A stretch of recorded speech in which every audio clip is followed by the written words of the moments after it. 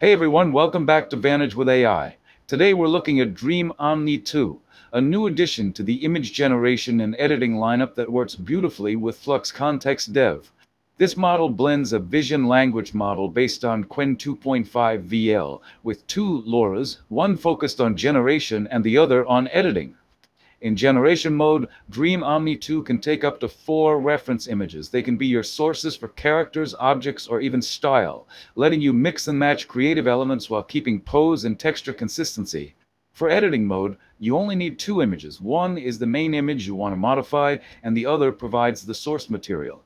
It could be a character design, outfit, or even a new aesthetic you want to apply. Now, full disclosure, DreamOmni2 can be a bit quirky. Sometimes it won't hit the mark on the first run, but give it another go with a different seed, and it might just surprise you with something incredible. And normally, I never ask you to watch an entire video, but this time, I'd really recommend sticking around till the end. There are a few important things you'll want to know to really get the best out of this model. Otherwise, you and I might end up spending way too much time in the comments section trying to sort things out. Not that I don't enjoy your comments, but in this case, watching the full video might save us both a few extra coffees. Alright, before we start, let's go over the models you'll need for this workflow. Flux Kontext Dev, available in BF16 or FP8 scale.safetensors format. You can also use the GGUF version if you're running with limited VRAM. If you're using the GGUF build, make sure to enable the UNet loader node, connect its output to the LoRa loader's input, and disable the diffusion loader node. Flux Turbo Alpha LoRa. This LoRa lets you sample with just 8 steps instead of the usual 28 to 30, while keeping image quality high and noise well under control. Next, you'll need the 2 DreamOmni2 LoRAs, one for editing and one for generation. Only one is active at a time, controlled by the toggle switch labeled Enable Edit Mode. When it's on, the editing LoRa is used. When it's off, the generation LoRa takes over. One quick note here, if you enable Edit Mode, please turn off Enable Image 3 and Enable Image 4. If those are left on by mistake, the prompt format will stay in generation mode, which can cause unpredictable results when using the editing LoRa. Now, for the VAE model, we'll be using AE.safetensors, the default Flux VAE. Moving on to text encoders, you'll need 2 clip models, Clip-L and T5XXL. Now, apart from these, you'll also need the DreamOmni2 Prompt Enhancer model. Don't worry, it will be downloaded automatically on the first run into a folder named DreamOmni2 inside your models directory. It's roughly a 6 GB download, so it may take a little time, but only on the first run. If you prefer, you can also download it manually. Just create a folder named DreamOmni2 inside your models folder and download all the files from Hugging Face directly into it. All the download links for these models are already included in the workflow itself and also listed in the video description below, so be sure to grab them before running the workflow. And of course, don't forget to like, subscribe, and turn on notifications if you enjoy videos like this one. Now, let's quickly go through the main sections of this workflow so you know what each part does before we start running it. Models Loader Group. This is where you load all the required models. Your base model, LoRAs, VAE, and text encoders.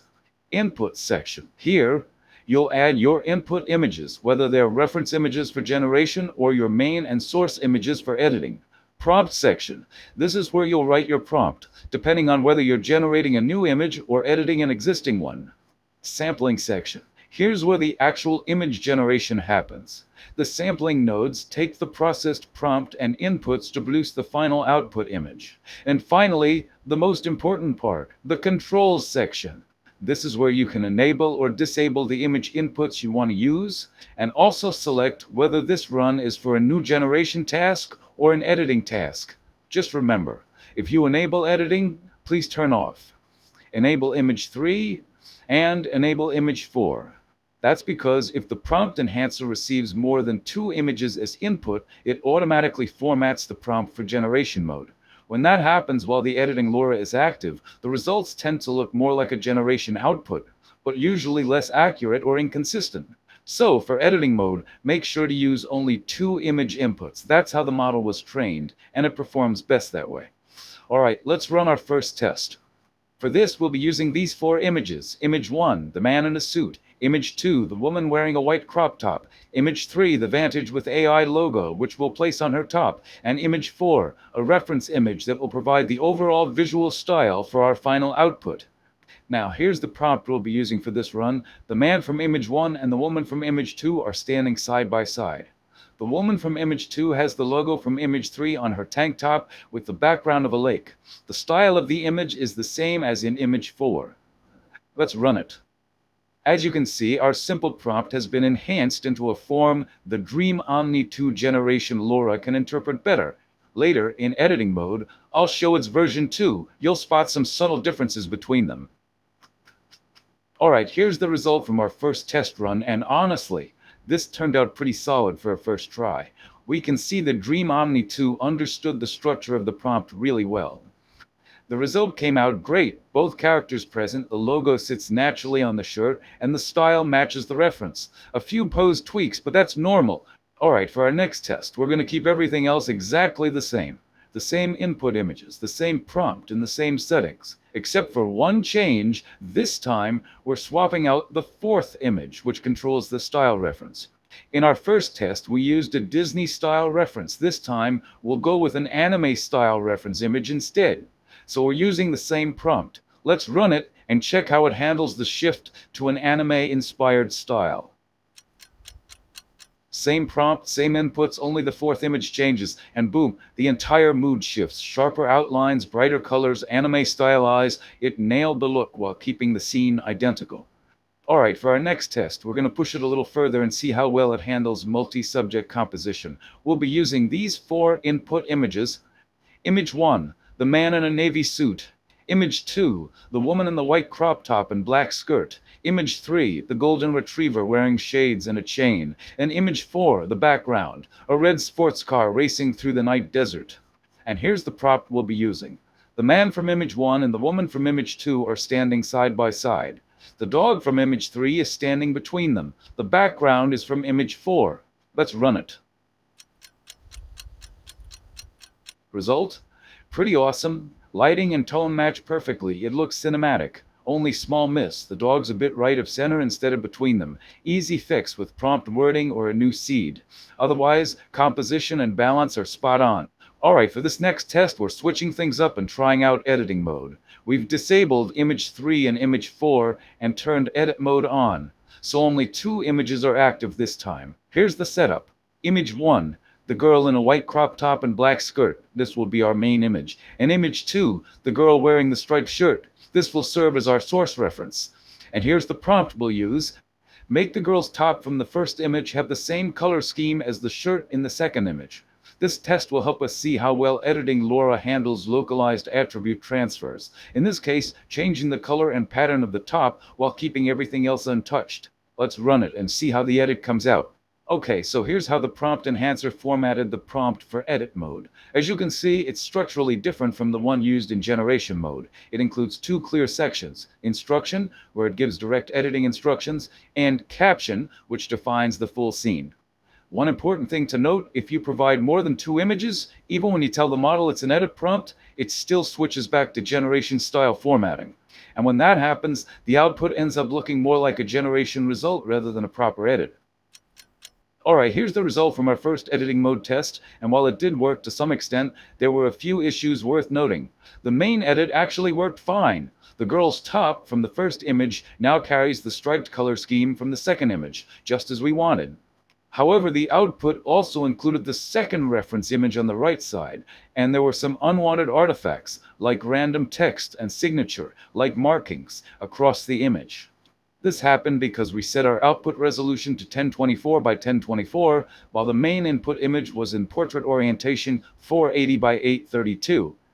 In editing mode, it's important to match the output resolution's aspect ratio to your input image. Otherwise, the model tries to fill the extra space, which can cause visual glitches or include unwanted elements like these. So, we'll fix that by setting the output size to 720 by 1280, which aligns with the portrait aspect ratio of our main image. Everything else stays the same, and we'll run this test again. And here's the result after adjusting the output resolution. And this time, it worked exactly as expected. The top now has the striped color scheme from the reference image, applied cleanly and with good edge consistency. This confirms that in editing mode, maintaining the correct aspect ratio between your main input and output resolution is crucial. Alright, for our final test, we're going to push editing mode a bit further and try a person swap. We'll be using these two images. Image 1, a photo of a man and a woman standing indoors. This is our main image. And image 2, the woman in a white crop top and black skirt. She'll be the replacement subject. Here's the prompt we'll be using. Replace the right person in the first image with the person in the second image. Let's run it. And here's the result from our final test, the person swap. And DreamOmni2 handled this one surprisingly well. The woman on the right from the original image has been successfully replaced with the person from our second image, and the overall composition looks clean and realistic. Now, although the replacement image isn't an exact match of the original subject, the pose, facial angle, and proportions are slightly different, it's still quite close and visually coherent with the rest of the frame. Alright, that wraps up our walkthrough of DreamOmni2, and I think it's safe to say this model is quite a versatile addition to the Flux.1 Kontext Dev ecosystem. Yes, it's not perfect. Sometimes it'll miss small details like positioning or produce unexpected results on the first try. But often, just changing the seed code or tweaking the prompt phrasing can give you something amazing. If you found this walkthrough helpful, don't forget to like, subscribe, and turn on notifications. That way, you won't miss out when I dive into the next set of Flux-compatible models and advanced workflow tricks. Thanks for watching, and I'll see you in the next one.